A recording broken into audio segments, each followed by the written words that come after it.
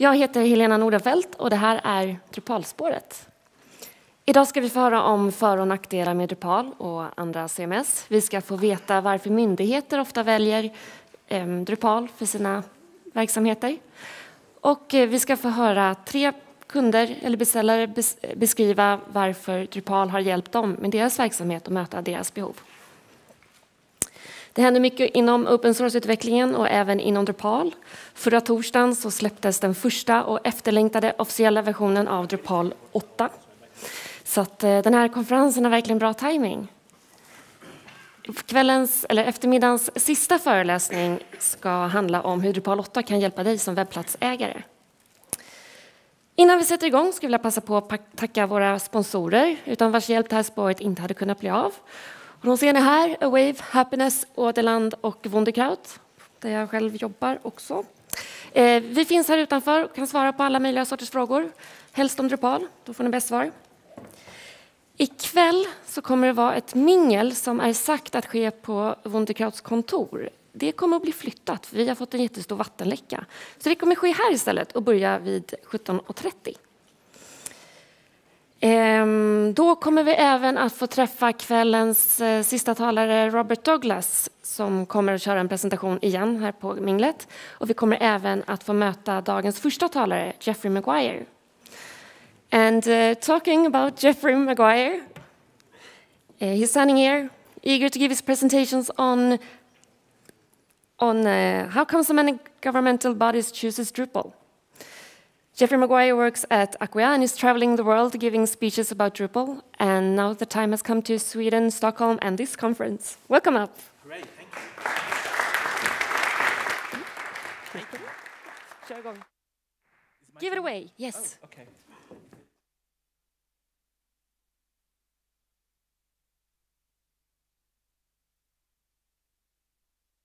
So,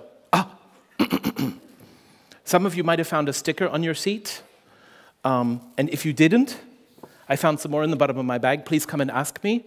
I know that people in Northern Europe, I live in Germany, people in Northern Europe are sometimes a little bit shy. So consider this an icebreaker. You have an excuse to come and talk with me now. Don't just take one from the front of the table, though. Let's talk. This is not my presentation. So I'm just going to imagine, that we'll find it now. Ah, that's mine. Yes, I have the enormous privilege, my job title is really, really cool. It's called evangelist. Sometimes it's open source evangelist. It depends a little bit on the audience and the situation, but I do have the incredible privilege to be something of an ambassador for the Drupal project and our technology and our community to businesses, to governments quite often now, as well as working for Acquia, which has done a lot for Drupal. Itself has made a lot of contributions, and I really, really enjoy the chance to do things like, I just found the badge from last week inside my jacket. I was invited by the economic spokesperson of the Green Party in Berlin, in the German Bundestag, to come and talk with them about transparency and innovation in the digital economy.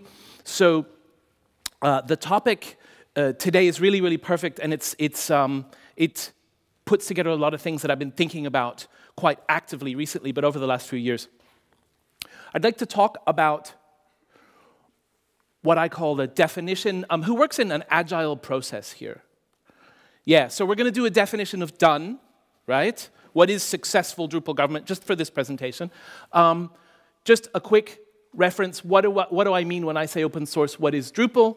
I want to prove that Drupal is delivering this definition of successful Drupal government. And I'd like to go into a little bit more detail about the GovCMS project in Australia, which is an amazing example of this succeeding. I will not be able to name check even a fraction of the governmental organizations that are using Drupal in the world. It's an incredibly successful vertical for us as a community. Who here in the room would call themselves a Drupalist? Who is a Drupalist? Okay, nice. There's a lot of you who didn't put your hands up. Who here is looking for some sort of a web application, website solution, and they've heard of this Drupal thing, and they thought, well, Drupal 8 is finally out. Maybe I should learn more about this? Oh, excellent. So everyone who's a service provider, notice who that just was. Oh, and I'm going to round off with a little story about government infrastructure that I call 100 Money. Who works in government in some form here? Wonderful. Okay. Obviously, if you have any questions afterwards, I'm going to be here all day, and I literally love talking about this stuff. I'm going to say that for today's, for our hour together, that successful digital government is about collaboration, transparency, participation, and innovation. It's practices that support, people being able to come together, to work together, to support vibrant, innovative economies, and so on. I give some other talks where I talk about the definition of successful digital business, which is very similar. Obviously, a government has to be somewhat successful as a business operation as well. Cost savings and risk mitigation definitely play a part. But these are the 4 factors I'm going to be talking about the most today. Open source. It can mean a lot of things to a lot of different people.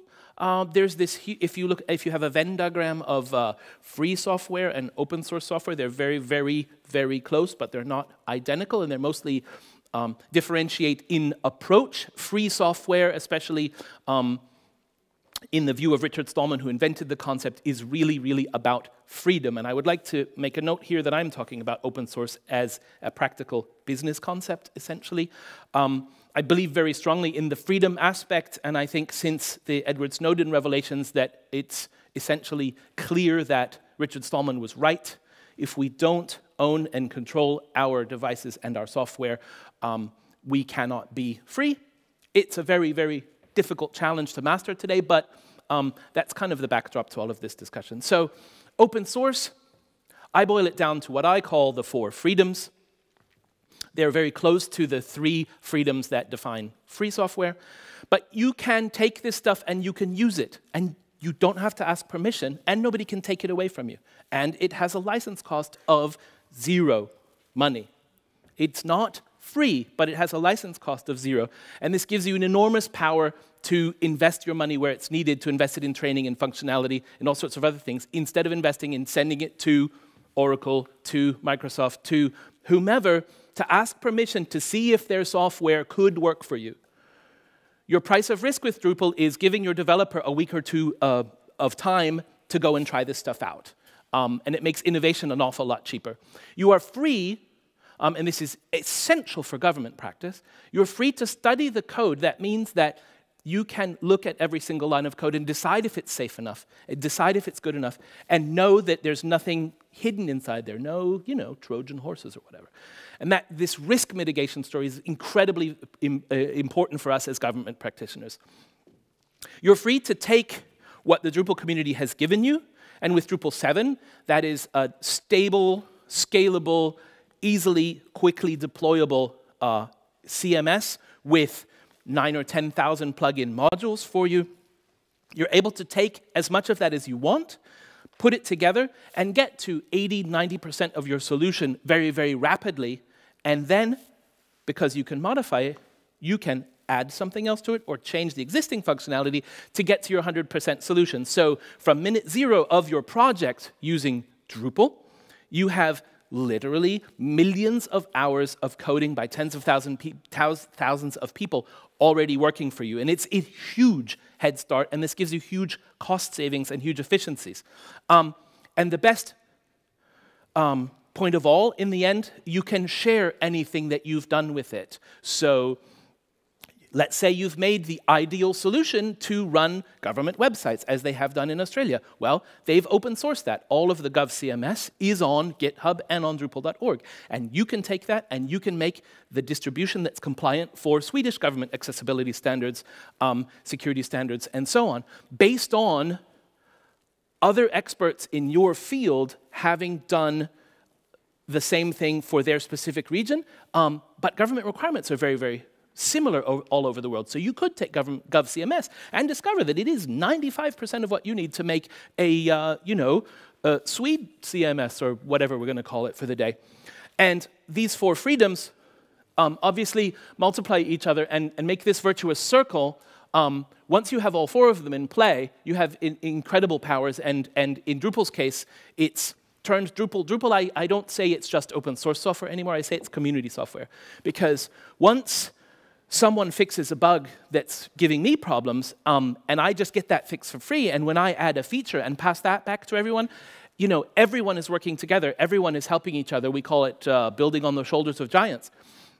And we've ended up with 35,000 active developers, 150,000 active users on Drupal.org, thousands of service providers all over the world, translations of Drupal in an enormous number of languages, and you can have all of us on your side too. I like to talk with smaller Drupal service providers when they're pitching for contracts. I like to tell them, hey, so one argument that you can say along the way is that, if you hire us 3, actually you are hiring 35,000 developers. In Drupal, if you're going to use Drupal 8 for your project, which is mostly a good idea now, and will be a better idea every day going forward, 3,300 core developers have worked with you, for you, to make this product that you can download and start with. It's fantastic. So this virtuous circle has led, in Drupal's case, to an enormous amount of synergy. This has worked for other open source software projects in the world. Drupal is unique in terms of its scale and activity. So that was a little background. Now I'd like to talk about, I'd just like to give a few proof points. Does Drupal deliver collaboration, transparency, participation, and innovation? The examples I'm showing each have something of those, one or more of those aspects in them. It was a big deal for us in Drupal when whitehouse.gov was migrated to Drupal, and it's been on Drupal since very early in the Obama presidency.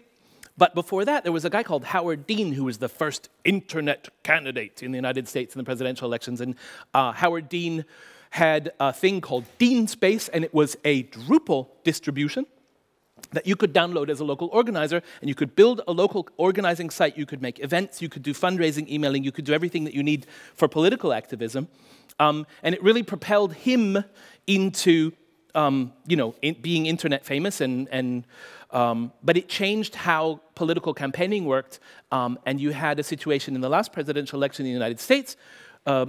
Mitch Romney's entire digital presence was Drupal, as was Barack Obama's, and this tradition of activism remains with us today. Amnesty International is completely on Drupal. The City of London is on Drupal. The City of Croydon, the City of Westminster, Brighton. It's been adopted. These people who use it in their campaigns then brought it with them into government. So it's, NASA uses Drupal. The Department of Energy in the United States uses Drupal. And I'm just trying to stick to government examples. The government of Vietnam uses it. The state of Nordrhein-Westfalen in Germany, the state of Hessen in Germany, some of the federal ministries in Berlin. I mean, it's got a huge traction in political circles. This will mean that you'll find a lot of communities of your peers who have thought about how to solve your problems as well, and that's really, really valuable.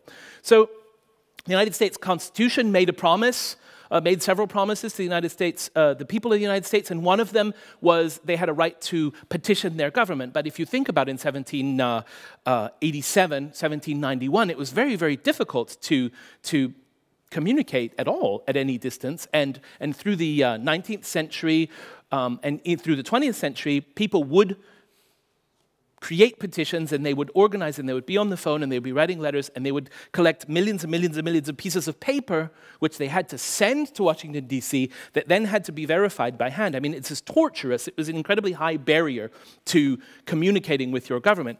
Drupal delivered the White House through an app called We the People. It's an online petition act, and the White House said, we are going to fulfill this promise of the Constitution for the digital age. Any petition that you put up here that gets 25,000 digital signatures, the White House will provide an official response. Now, I like also to talk about how this very abstract virtual thing that we do with just light on screens has a real difference in, can make a real difference in the real world. One of the differences that this particular petition made was that the limit for how many signatures were required before the government would answer a petition was raised to 100,000. The White House's response to this particular petition was, this is not the response you're looking for. But this is fulfilling a promise of participation and transparency in process, and it's very, very important. Open source software is incredibly Darwinian. On Drupal.org, bad code dies or bad code gets fixed, okay? Same with insecure code. So people like the defense departments around the world are using open source code and using Drupal to run their systems because it is completely auditable, because they can put the most stringent security standards on it and make it pass. And it's very, very, very important, and that's only because of transparency. And I think that transparency is one of our most potent weapons in open source, and I'd like to just slightly diverge and talk about transparency in detail for a couple minutes. When do I have to stop? Oh, sure. Sorry. Are there any Norwegians here? Oh, well. So, there's a hotbed of radical thinking in Norway called the National Association of Accountants. It's okay. You can laugh, it's okay. I'm really trying.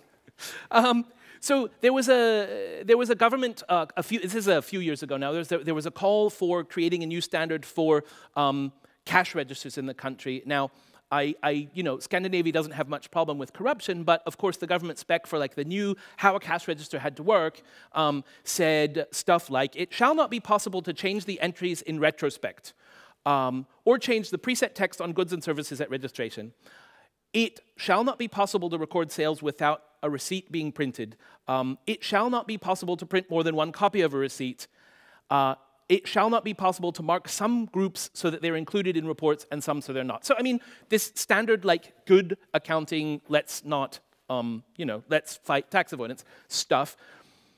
The National Association of Accountants came back and in a position paper to the Norwegian government said, the only way that you can guarantee auditability is if these cash registers are driven by open source software, because it's the only way that you can truly audit it. And I think it's a great, it's great for us, and I think it's true. This becomes very, very important in a world, well, for one, in a world where people are very ethically challenged when there's a lot of money floating around. Look at VW, I live in Germany. Germany's incredibly proud of the ecological technologies, the green stuff, all this going on. But hey, Germany's a high-tech country, and some engineer figured out a very simple way to decide when a car was being tested by the emissions testers and run it efficiently, but then make it, really powerful and fun to drive the rest of the time. And who cares about the environment? That's terrible. And that's driven by greed. Okay? And that greed is supported by the fact that the software in those cars is just a mysterious black box sold by Bosch, and we can't control it. The only way to fix that problem is with something where the source code is open, right? This gets much, much, much more important. I don't care how you feel about the environment, but when you start to think that as we get older, we're going to have hearing aids in our bodies, pacemakers, perhaps bionic contact lenses, I don't know, but there's a lot of computers that are being put into people's bodies now. There are pacemakers with Bluetooth connectivity in them in people's bodies now with no security protocols. And there are proven attack vectors for people to break them. Imagine a hearing aid that only lets you hear what you're supposed to hear, right? Or tells somebody else what you're listening to. I don't think we want that. And the only way to deal with that is with open, auditable systems, and those are only possible through open source. It's even slightly more tangential, but I was having a very interesting conversation with some people online about self-driving cars. This is quite a good read. why self-driving cars must be programmed to kill. And the argument was a lot about the ethics of, so if your car knows that it goes straight ahead, it'll kill, 7 school children. So, but if it throws you off to the left of the road, if there's a cliff and it's going to kill you, the car actually, if you work through the ethics and logic of it, the car should choose to kill you, right? And my argument was, whatever ethical system, whatever base implementation you come up with, as a society, as an industry, as a government, whatever, and there might be more than one, right? Like United States cars might choose one thing and Swedish cars might choose, it doesn't matter. Whatever the standard is where you are, that needs to be open and needs to be implemented in an open way. To avoid, suing a developer, one of us, for murder because of the car the choice made. You don't want that, okay? So openness, transparency is incredibly powerful. I hesitate to say he's a friend of mine, but we are we're friends. I'm not friends with Corey, but we know each other. I'm friends with this guy called Oral Balkan. Oral Balkan, those are photos from the Republica conference where we were speaking. Oral Balkan has this project called Indy. Indy's amazingly interesting, and I'm not going to tell you anything about it because I don't have time. But he said this. Right? And I think this is a perfect summary of the transparency argument. If I have to say trust me, don't trust me, right? I was speaking with another friend of mine at a party this weekend, and she started to get really suspicious of that. And I had to differentiate. I said, okay, in our interpersonal relationship, there are things where we do need to just trust each other, right? But when I talk about software, machines, computing, government, all that, this is then valid. But it was a really interesting point. Governments produce an incredible amount of data, a huge amount of data, and this iceberg is supposed to imply that until now, the vast majority of that data has been locked up inside of systems, maybe in non-standard formats, what have you, and very, very little has seen the light of day over time. There's a wonderful Drupal distribution called DCAN, and DCAN is a Drupal distribution specifically designed for making open data portals. And it's been very, very clearly shown that open data portals in the world in general are a huge engine for innovation, a huge engine for innovation. And DCAN is being used at the White House. DCAN runs data.gov.ru in Russia, open data for the city I live in Cologne, for Bonn, and for a bunch of other pieces of the United States government. It's being used a lot more, but this is Drupal driving innovation and driving openness by simply, being a great data processing, data presentation layer, and it's fantastic. And on the side of innovation, Blink Reaction, which is now part of FFW, created the Drupal Open Data Portal for the New York Metropolitan Transit Authority. And last time I checked, and I don't know, that was a few months ago, there are at least 77 mobile apps built on top of that open data stream that Drupal is powering. And given that it's 77 apps, I would say, right, that's probably paying for the livelihood of 50 families, something like that. That's really, really powerful as a politician. If you could say, we're going to take software that has a license fee of 0, and we're going to implement it in-house because it's done with open standards and it's all completely stuff that we know how to run. And we can't guarantee, but with a high degree of probability, we can say, not only will our citizens be better informed, but people will create economic value out of that data that didn't exist before. The guy who runs the DCAN distribution told me that he had some numbers about the EKIV. Right. So this guy who runs DCAN claims that it's a guy called Andrew Hoppin. He used to be the CTO of the New York State Senate, and he runs a company called New Civic now. So there are some claims in the United States that simply opening up data can unlock $3 to $5 trillion of value. I don't know what that really, really means, but this is an example. This is a very clear proof point that that works. So very, very briefly, I've tried to show that Drupal is on the front lines of government practice today, and that it is delivering the possibility to collaborate and be transparent and participate and innovate. Actually, one of the interesting features of DCAN as well is that you can kind of do it in a, it's got a function to do data collection as well. So you can run one of those sites that says, you know, my street lamp is broken, there's a pothole, you know, there's graffiti, those kind of data, reverse open data, you know, crowdsourcing to government. So it's a great solution. So I hope that I've given at least enough of a taste to say that Drupal community software is, you know, a tool in the toolbox of doing open source, successful digital government. Now I'd like to talk about the GovCMS project in Australia. And so GovCMS, the code part of it was born out of a Drupal distribution called agov, mostly created by an Australian Drupal shop called Previous Next, where I have several friends, very innovative, very, very exciting Drupal shop. They've done a ton of core contribution to Drupal 8. They've got 2 or 3 people in the company who are really hardcore core contributors for Drupal 8, and a bunch of other people who've contributed patches. So anyway, Previous Next, really, really interesting people. agov was created to fulfill a lot of standards around accessibility, security, and so on for Australia. And the Australian government, mostly in the person of its CTO, thought for several years about what are we going to do. We've seen how the United States has done it. We've seen whitehouse.gov. We've seen gov.uk, which is a fantastic open source project, and the British government digital standard is very exciting. What can we do? Like, let's take all of these best practices and let's do one even better.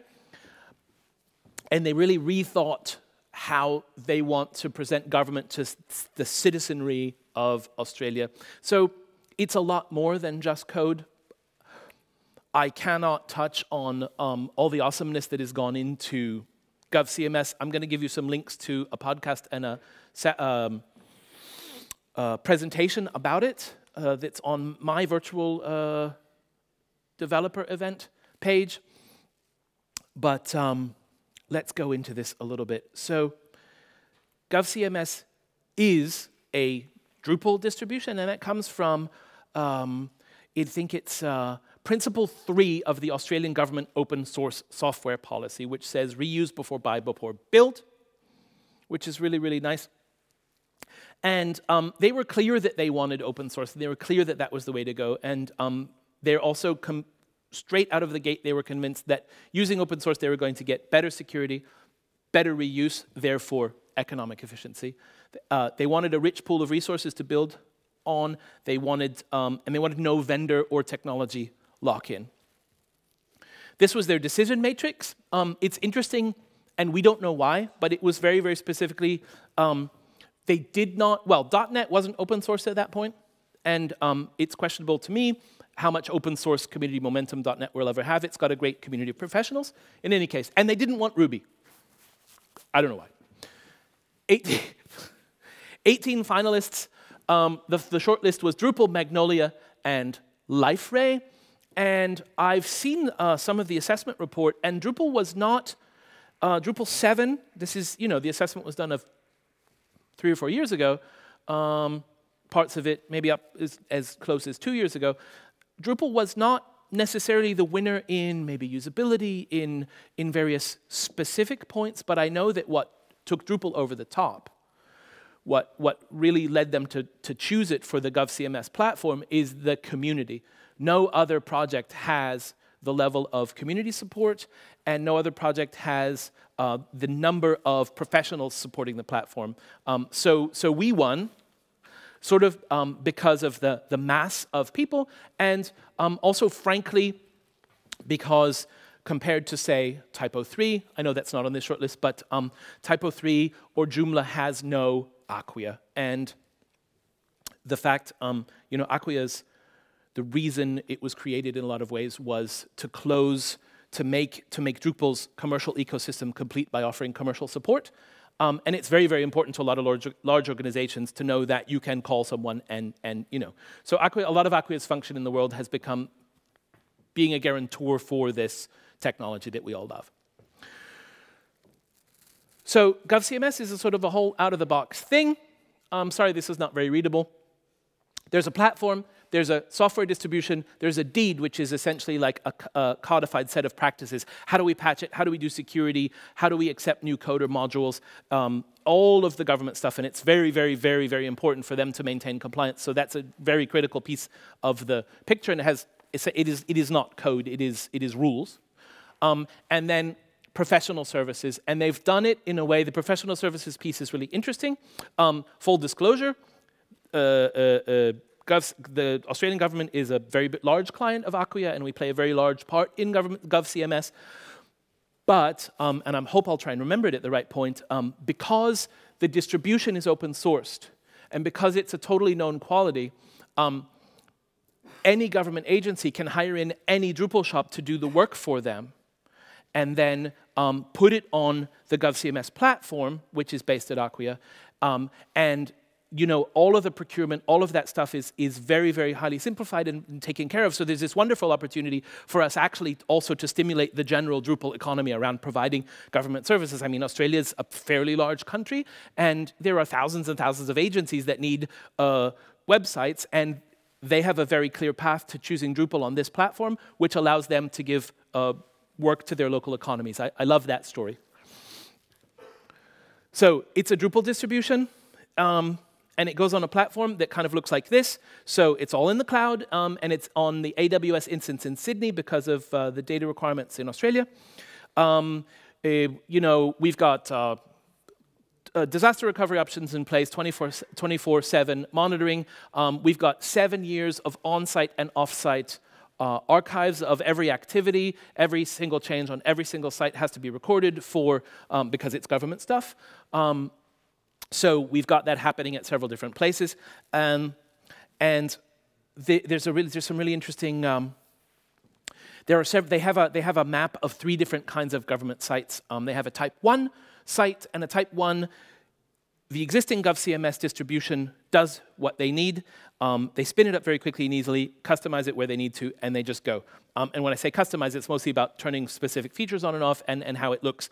And most of the Type 1 sites happen on Acquia Cloud Site Factory, which is like a templated, sort of WordPress. Who doesn't know what that is? Oh, okay. Well, it's, you know, like WordPress.com for Drupal, sort of. It gives you a lot of ease of like governance and maintaining your corporate brand and so on. And it's an easy way to spin up a lot of sites quickly. They have a Pattern 2, so there's Pattern 1. Pattern 2 sites are, everything about Pattern 1 is cool, except it needs something more that's not been integrated into GovCMS yet. And so generally what happens with a Pattern 2 site is it'll get built and it'll be assessed. And the feature that made it not a Pattern 1 will be integrated, and therefore that site becomes Pattern 1 again, and GovCMS is bigger and better. And there are Pattern 3 sites which are done on Drupal, but they don't fit the specific you know, site factory implementations or anything else, and they never will, and they're made on their own, but they're still based on the GovCMS as the base so that compliance and auditability and so forth are taken care of. There's a highly, highly regulated set of patches and modules that are part of GovCMS, and anything else that needs to go in on top has to pass an incredibly stringent audit process.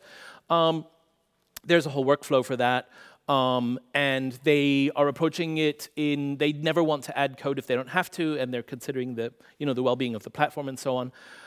So they've thought about this a lot, and it's a nice model.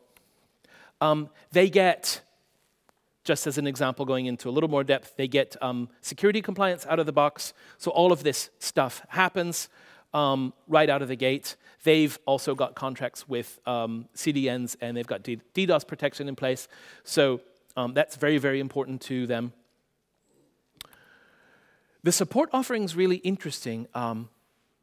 Acquia's businesses support, but we essentially support them on, we were involved in codifying the best practices around how the distribution should work and all the patch model and that stuff. And we support our infrastructure, obviously, but so they've done this thing where they're not forcing any department to choose Drupal. It's an official recommendation. You are welcome to use it, but you can choose to use anything else. It just so happens that the Department of Finance, however, has a help hotline and technicians who will work for you at the interdepartmental rate, and has the security audited platform for you, and has the approved Drupal distribution for you, and has gone through all of the tendering processes. So if it's a Drupal project, you don't have to write a tender with at least 3 respondents that has to be out for 6 months. Like, you don't have to do that. You can literally start a government site as fast as you can code it and get up online. We know there are sites going up from conception to being fully featured online in 4 to 6 weeks. So you can build your site in whatever you want, but they've got this really, really beautiful carrot here saying, this is the path of least resistance. So this support offering is this internal support within the Australian government that makes it incredibly, incredibly attractive for people. It comes at a really, really competitive cost point because they've built it already, not just because of the license fees. And the return on investment overall, of course, is massively improved. So, and it's government sourced, so you get all the, it's open source. So you get all the benefits of that we were talking about earlier. This is, I'm sorry the slides are kind of boring, but I'm hoping that the story is interesting enough. So government agencies get radically reduced setup costs with this, and they don't have to go through lengthy procurement processes, I was saying. Security is taken care of. They can be very agile in how they work, and I don't mean that in our software way. I mean they can just be nimble and responsive and do what's needed. And what we're seeing coming through is that they're changing their approach to communicating with their constituents. They're like, hey, let's build a website for that. Like, let's take a survey. Let's do this. And they're getting excited about the possibility they can just open up and communicate with people, and they're being encouraged to, and it's really, really working. And obviously they have the benefit of being on a highly supported, highly secure platform. As long as they implement it how they're supposed to, they're pretty safe. So that's great. The Australian citizens, I mean, the government's also implemented a style guide, usability guidelines, and so on for the front ends of these. So Australian citizens are seeing an increasingly unified look and feel for their dealings with the government online, and that helps. I think it's comforting, and if you sort of start to understand where people put things, how the menus work in general, that's good. And they're seeing that these online services are rapidly improving, and the government should be able to pass on the cost savings to investing in other things that people actually care about. So it's great for the residents of Australia as well. Interestingly, and I hadn't thought about this until I talked with a friend of mine who worked on the project,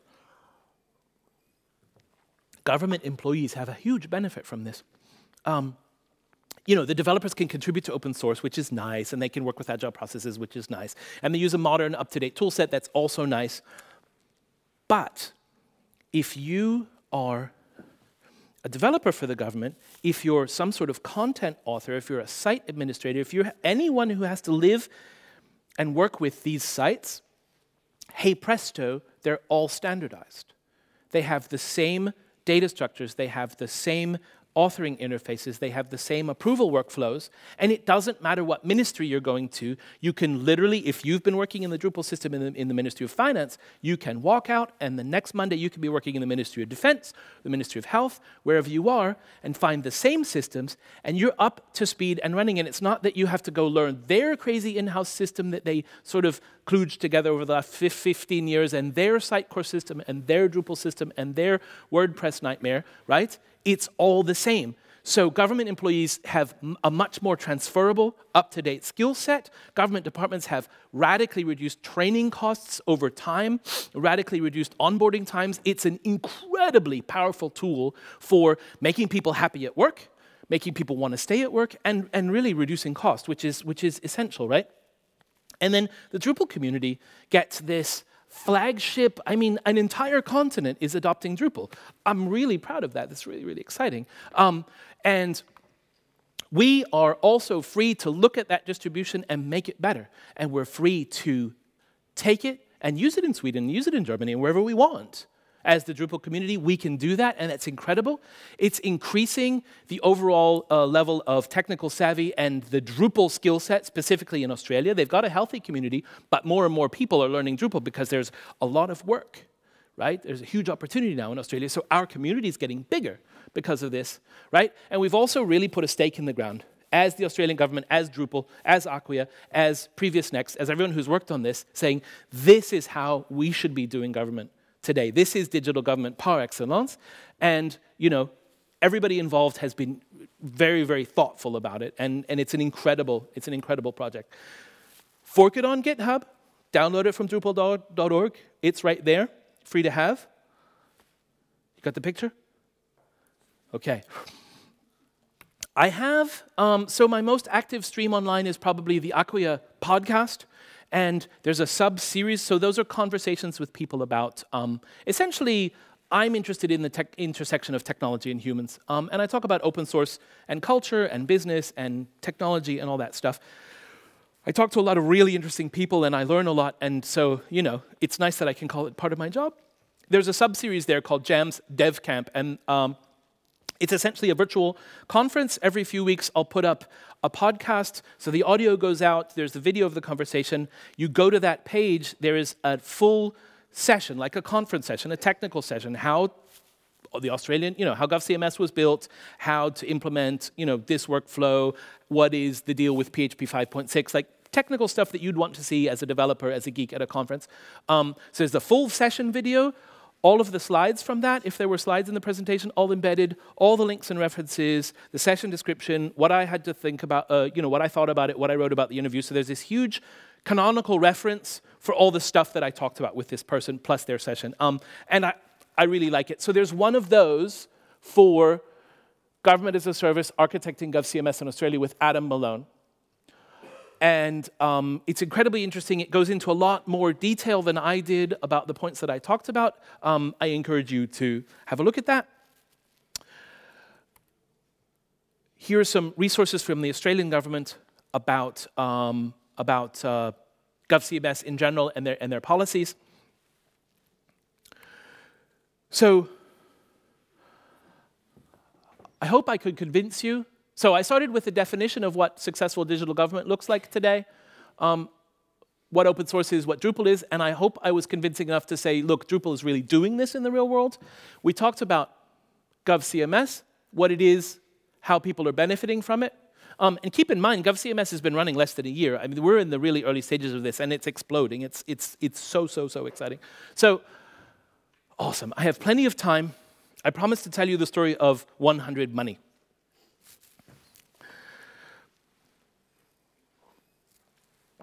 For this sort of stuff, objects, right? Things. We have an economy of scarcity. There is a certain number of them, and a certain number of people want them. So classic supply-demand economics. You know, fewer goods, high demand, prices go up, all that stuff. And it's based on the premise that stuff runs out. Well, and in open source software, and what's very, very difficult for a lot of people to wrap their head around is open source is open source software is an infinite resource, right? And the more people who download my software, the more valuable it becomes. It doesn't lose value because it runs out, it actually gains value. Somebody downloads it and finds a bug and tells me about the bug and I fix it, my software is more valuable, right?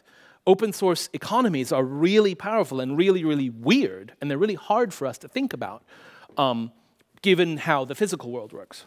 So if I'm a government, if I'm a politician, if I'm a bureaucrat, I think generally that I am some sort of an idealist. And this is why open source and government fit so well together, because most open source practitioners, I think we're idealists too. I think we want the world to be a better place. And you know, we've discovered that open source software lets us do that. If I'm a government, I want to make the world a better place. I can choose to spend 100 money building a bridge across a river, right? And my theory is, if these people on either side can get to each other, communicate with each other, trade with each other more easily, there will be economic value created, communication makes more peaceful neighbors, all of that stuff. I think that the world will be improved if I build this bridge for 100 money.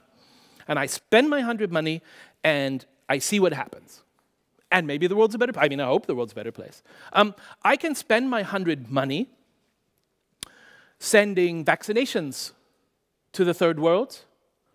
I can spend 100 money on helping refugees. Sweden and Germany right now are two countries who are really, really doing much more than their fair share in the terrible migration crisis that we have right now. So I can choose to spend 100 money on vaccinating people. And that is generally considered a good thing, and generally, if people in developing countries are healthier, they live longer, therefore they can improve their own lives, therefore, maybe they'll be less inclined to leave, maybe they'll be less inclined to fight. Generally, making people healthier and happier and better educated in their home, wherever they're from, is considered a great way to improve the world, and governments are very active in this. So, spend 100 money on a bridge, spend 100 money on vaccination or education or what have you.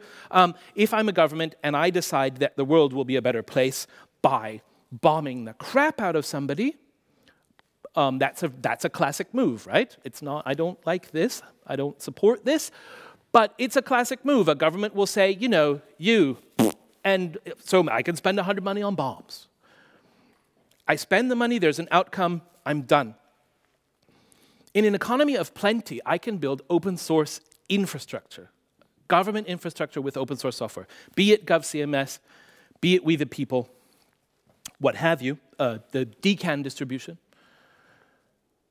I can spend 100 money and build my GovCMS, and any of my peers anywhere in the world can take my infrastructure completely and reuse it, and improve it, and give those improvements to me, and anyone else can use it, and the more people who use it, the more valuable it becomes, and the more of it there is. And I can spend 100 money, right, and have a return on investment of N, right? Of course there's a physical limit to how many people there are on the planet, but spending 100 money on open source infrastructure in government really allows you, if you've had a good idea, it allows you, essentially infinite return on investment, which is amazing. You can literally write software in Sweden or Australia or what have you. It'll benefit the people in the United States and Iran and Japan and Russia and wherever you want. And that's incredibly powerful. So, investing government money in open source software is an incredibly good and incredibly powerful idea. I encourage you all to do so, and the practitioners among us, I encourage you to help our colleagues in governments and public bodies. And thank you really so very much for inviting me up here. I love coming to Sweden. Any excuse is a good excuse. Don't forget to ask for a sticker if you're shy. So, find me on acquia.com/podcasts. I have a new side project starting soon at thinknation.co, and it's a big deal, and it is involved with the intersections of humans and technology. I'm going to be talking a lot about that online very, very soon. Thanks. Thank you.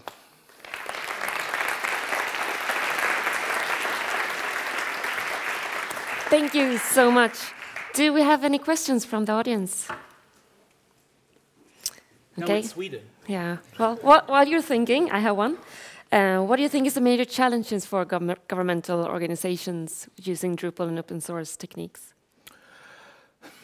There are a lot of challenges, and one of the very interesting ones actually comes out of the lessons in the adoption of Linux and LibreOffice, OpenOffice, and other open source technologies in government administrations in Germany.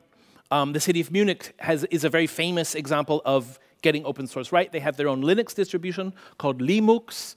They have their own form processing software called Volmux. The city of Munich is a member of the Open Document Foundation and contributes to LibreOffice, and it's fantastic, right? And they've had a lot of teething problems. They've had a lot of problems because there's not like an Outlook. There hasn't been a good Outlook competitor in open source until, I think Colab is going to win the war. But anyway, so there's been a lot of teething problems, but they've been doing it for 10 years, and it's been great.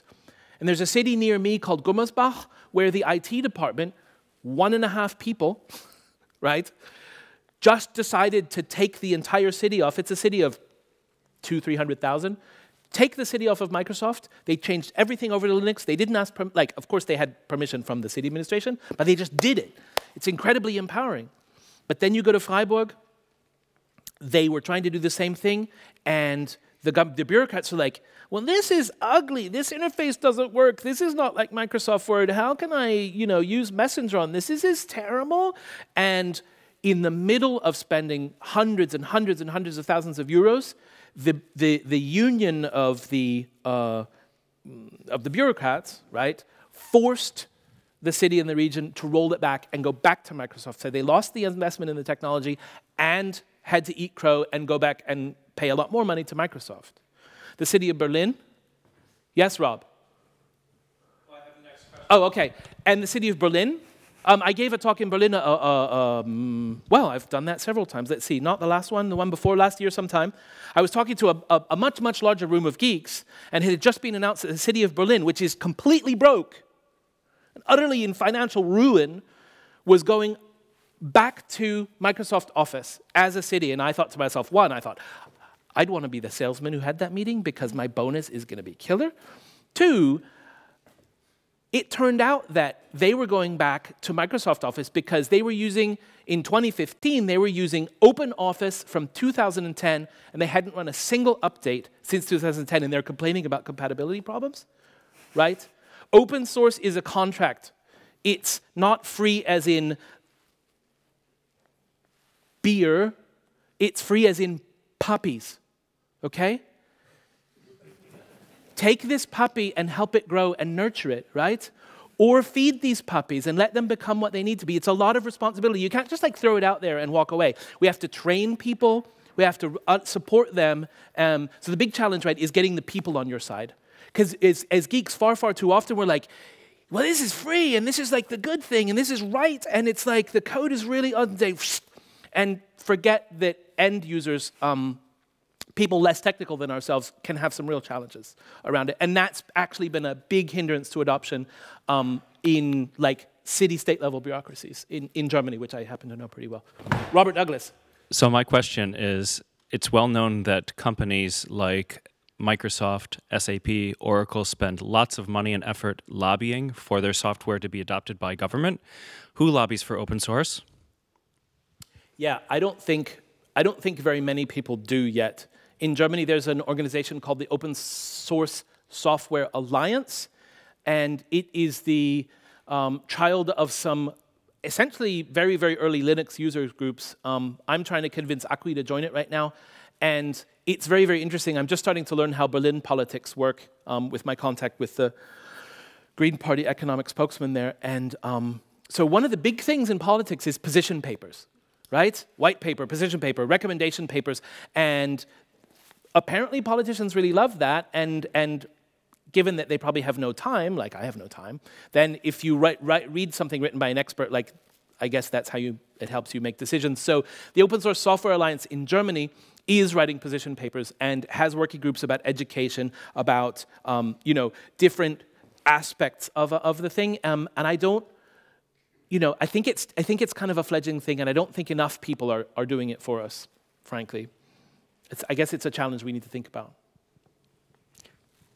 Yes, please. Sorry, I'm from the municipality of Alingsås, just outside Gothenburg. And about this Gov CMS platform, is it something I can use in local government? Well, absolutely, absolutely. So you follow those links, and you can see the software, and you talk with Adam Evertson, who's in Gothenburg, and who knows a lot about Drupal, and you guys hang out, invite me for a beer, right? But seriously, it definitely you should have a look at that. Like I said, it's very specifically built for the Australian government's needs, but you need multiple sites. You need the swimming pool site and the library site and the school site, and you need the city council site, and you need the data stuff in the back, and those requirements are pretty universal. There's also a Drupal distribution called We the People that was written very early on for US government needs. There's a one for the Canadian government. So this concept is, yes, please. Thanks. Adam? Good. And last question over here. Hey, I am working for kind of governance, but let's say international governments funded the NGO, and we are using a lot of open source CMS because we cannot really afford the API server or really expensive CMSs. So I've been dealing with open source at different platforms and different developers all around the world because we cannot really afford sometimes Stockholm agencies. So my question is, well, now I am having Drupal website and database built on Drupal, and it's supposed to be open, and we're supposed to be able to change developers. Different agencies supposed to work for us in multiple ways, but I always have trouble with making one group of developers to take over from others, and the way it's just super frustrating. That's the point of us. Why we choose Drupal. Right. And so this is a. I'm sorry. Yeah. So this is a very known problem space, and especially if you look at Drupal 7, which has been in the wild and working, I guess it's been a full release for 5.5, almost 6 years. It's been around for a lot longer, and there are 10,000 plugin modules. How do you do a photo gallery in Drupal? There are a million ways. So I think moving to Drupal 8, one of the concerns is going to be finding more standardized best practices. And Drupal 8's data architecture allows a lot more to be done straight in the core and straight in the user interface with entity reference and so on. So there's going to be a little less room for sort of idiomatic solutions. But there's been a huge, we were telling a story centered on Drupal, centered on a technology, and then of course you discovered that agency A and B and C and D and E, one used panels and one used context and one uses views and one hates all that and uses some, and there are a lot of ways to skin this cat. And sure, if you work with one group who's done something one way and you move to another group, it's not a different technology, but it's very, very different under the hood. I don't know what the final good solution is. I know what Acquia is doing around this problem. We recognize this working with Pfizer, they complained bitterly about exactly this after they make a big bet on Drupal. So Acquia is creating a Drupal 8 distribution called Lightning. And Lightning is a very, very opinionated way to put together Drupal. Lightning says, this is an enterprise distribution. It must be scalable. It must have the following workflows. It must support like a kind of a basic fundamental functionality set, which is more or less good for a lot of use cases.